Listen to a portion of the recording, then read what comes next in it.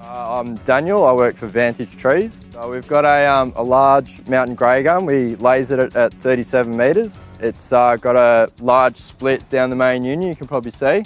And the right hand side was heavily weighted towards the house. It was quite likely to fall immediately. So we've worked well into the night to weight reduce it and make it safe so we can continue works today.